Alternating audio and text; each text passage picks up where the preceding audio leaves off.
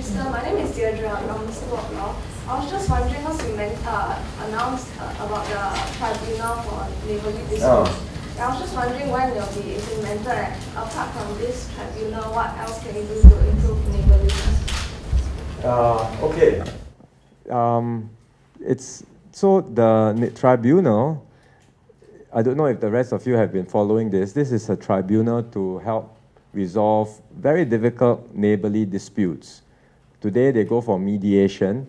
Mediation is simply a third party coming with the two people who are in dispute, trying to work out a win-win solution. Mediation is not mandatory. Mediation is not the same as adjudication. It doesn't result in, it may or may not have positive outcomes. So what we have seen is that I think 70% of the cases do lead to positive outcomes after mediation, but quite a number don't even want to turn up for mediation. And even those who get a positive outcome from mediation, sometimes after a while, something flares up again. So you're back with another difficult problem.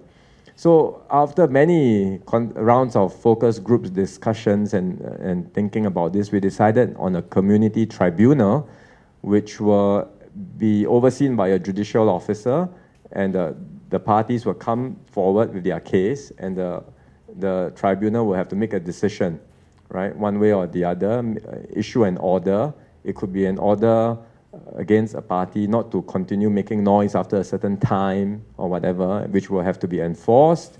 And if the person doesn't comply with the order, there will be consequences. So that's something that we are developing possibly by the end of the year to put in place.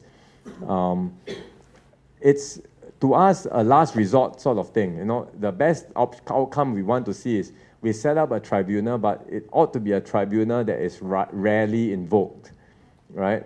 So we've set this up really as a last resort. If after mediation, after going through all these different ways of trying to resolve your issues, you still can't resolve, hopefully now there's one avenue, particularly I think for those who are facing a lot of, who are victims, right? That means they are genuinely victims of a neighbor who's, say, harassing them, making a lot of noise late at night. Today, they don't really have any recourse. So we are thinking that a tribunal like that might provide them some legal recourse to get something done for them.